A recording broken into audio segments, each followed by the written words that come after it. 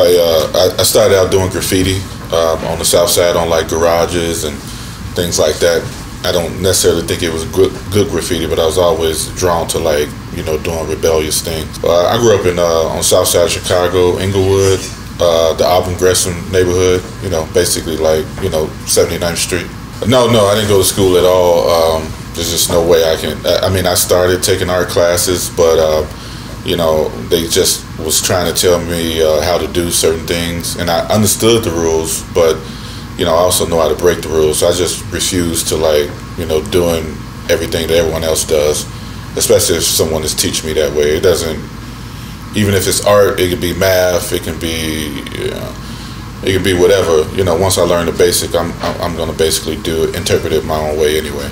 Definitely played with the Army men as a kid because they were so cheap. So you was able to get a bag of them with a little bit amount of money.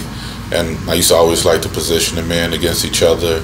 And like I said, I always done like political art, more so rebel art, you know, art against the oppressor. So I just thought that the Army man was a good marriage between the type of art that I want to express.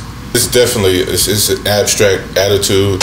It's more so of, you know, just being free and expressing myself through the art, expressing my political views through the art, you know, using the art as my form of protest.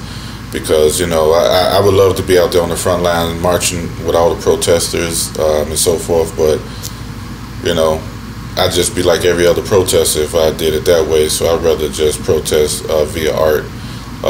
Maybe it can stand out a little bit more, you know, but maybe not. But it's still my opinion, and it's coming from my head, and not necessarily someone telling me what to do. Look at the world through my art. There's some thoughts that I have, you know, that maybe, you know, maybe I can't really express it verbally, or maybe in written format. You know, we have experts for that. That's not real. I mean, I can think it.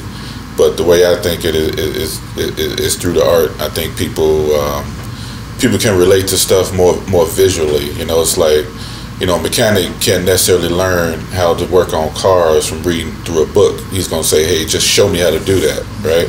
So that's kind of the school that I come from. Like, hey, you need to show me how to do this, and I'll learn how to do it from life. You don't necessarily need to know the technical aspects of it. You know, so there's an ongoing debate about that, but I am the type of person who, like, okay, just show me this, and then I can figure it out. I can interpret, you know, what I want to present.